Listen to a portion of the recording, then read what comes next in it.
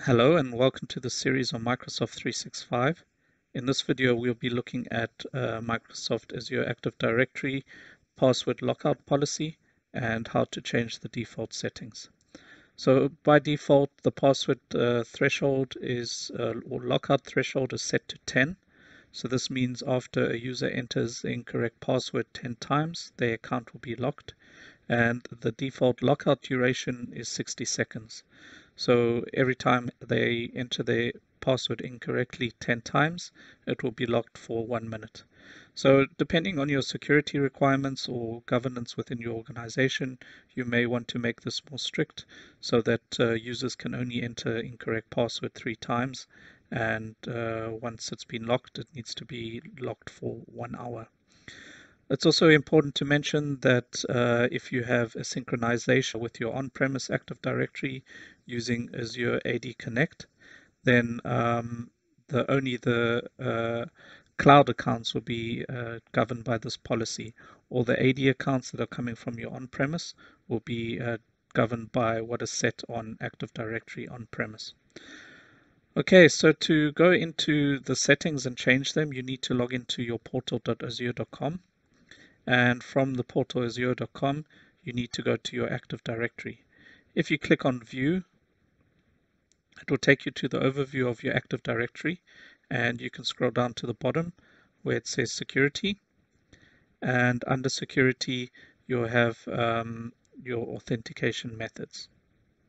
Under authentication methods, you'll have authentication method policy and password protection. So in password protection, you can see you have your password lockout threshold, which is currently set to 10. You may want to set this to 3 and your lockout duration to 120, which would make this 2 minutes. So if I enter my password incorrectly 3 times, my account will be locked for 3 minutes. Let's click on Save. And you'll see over here you'll have your message that pops up.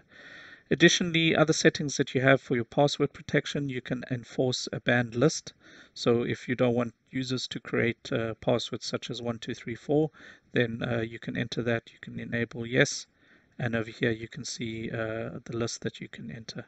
It gives you some information on what you can enter, the limit of the words that you can enter, but as this is my development environment, I'm going to set that to no. Additionally, you also have password protection for Windows Server Active Directory. This is default set to yes. However, you do need an agent installed on your client. You can also have the 2 modes set, so enforce or audit. I will leave mine on audit. So if a user enters a banned password or password they should not enter, it will either lock the account or just log it to the audit log. I will leave this on audit, but you can play around and change that if you wanted. So to recap over here, the default lockout threshold, which is the amount of attempts that the user can enter, is set to 10.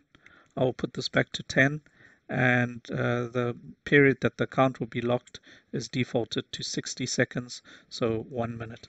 I'll leave that on the default as this is a development environment and I'll be doing a lot of changes. I might want to incorrectly enter a password for whatever reason, but I don't want to always reset it as I'll be doing tests on this environment. But these settings are up to you and you can set it according to your company requirements.